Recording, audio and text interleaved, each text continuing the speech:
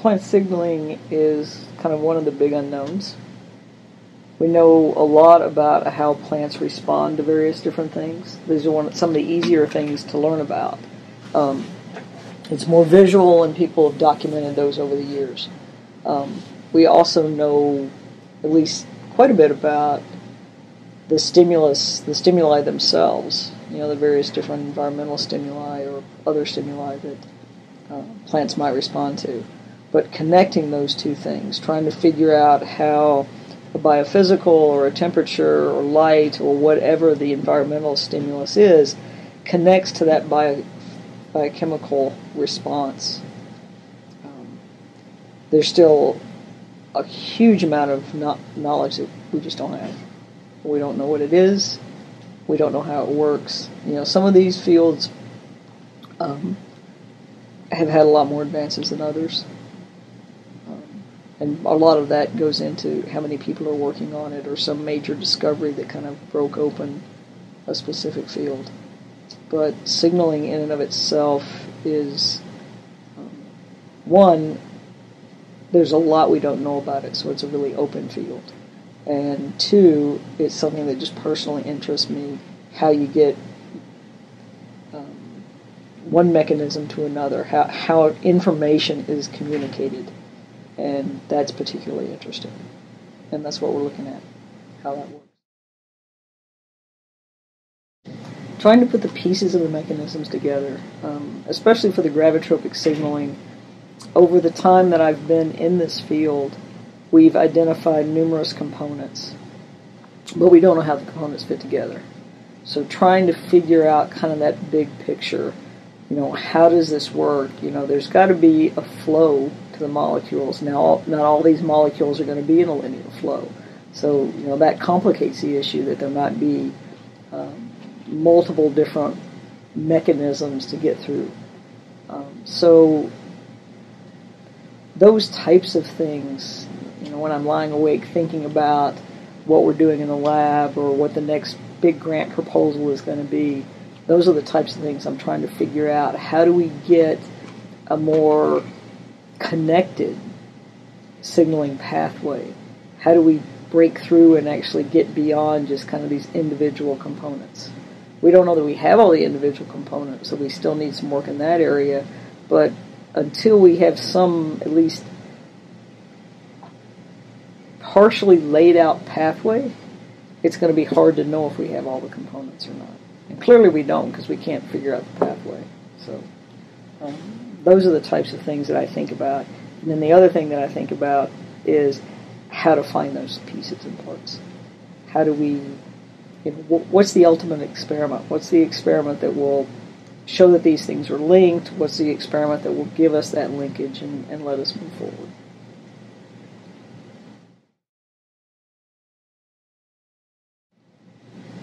Balance is always a problem. I'm not sure how I balance it. I know that when my focus is on one thing, it's 110% on that one thing. And probably what I do is not balance as much as I compartmentalize.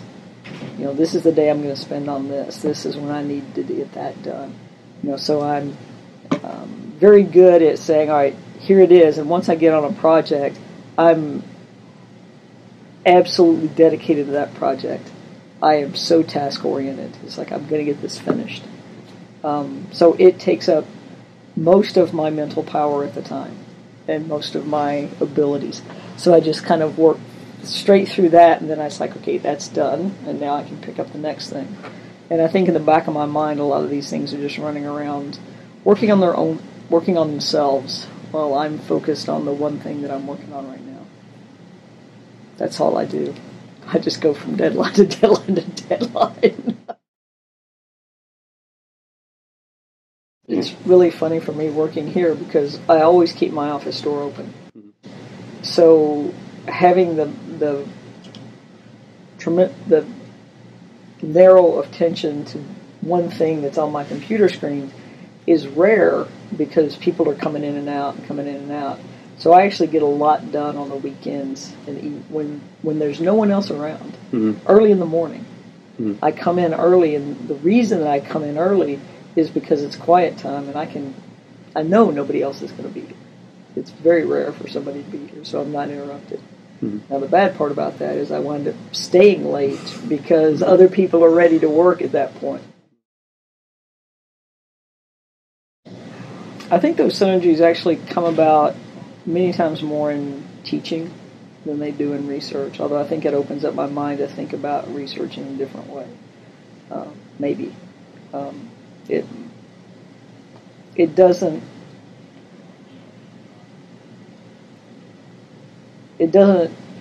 kind of limit me to kind of a mechanistic view of plants.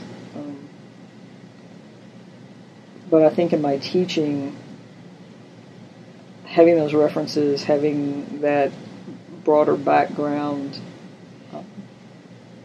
actually gives me an advantage. I think that's one of the big advantages in my teaching, is that I can relate better to a wider variety of students, and I can pull the sciences more to that broad range of students and to the general public, because I have a better idea of kind of what they might know that I could connect with. So I think that's really, the idea of the science cafes and those kinds of things. Those are places, I think, where you see the broader piece, and in the writing. So I'm not as mechanistic as some of the other people or some of the scientists that I know. But actually, there are quite a few scientists that have got a foot in the humanities, if you will. For space travel, space colonization, I mean, what NASA is really looking for from plants is bioregenerative life support. That's what's going on Earth. There's a huge synergy between plants and animals. And we can't go into space or, colonize other planets or whatever without plants. It cannot be done. You can't ship enough food. You can't launch it off this Earth. Food, oxygen, water, shelter, everything you're going to need,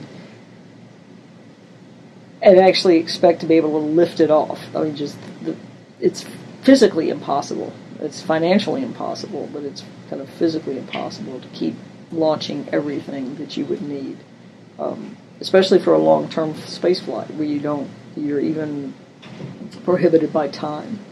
So to be able to grow plants, to be able to take seeds with you that you could germinate and get medicines or food or shelter or some sort of fibers, those kinds of things, all of those are going to be crucial because these are the things that we need here on Earth.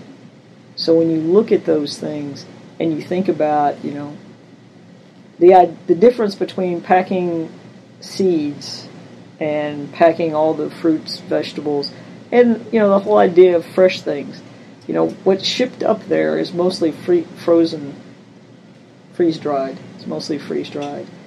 So to have things that are fresh, if you're living long-term, you don't want to live on freeze-dried stuff forever.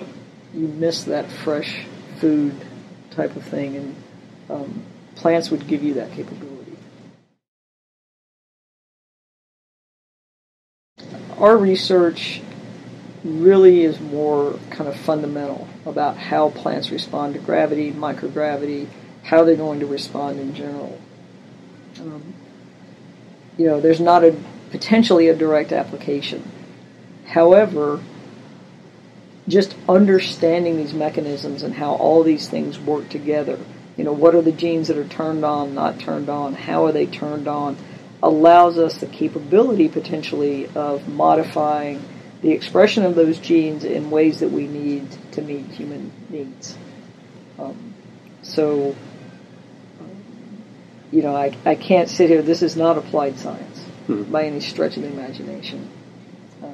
But this is kind of fundamental knowledge. You can't really have applied science without fundamental knowledge. You need the breadth and the depth of knowledge about an organism in order to be able to start looking at how to modify it for human needs.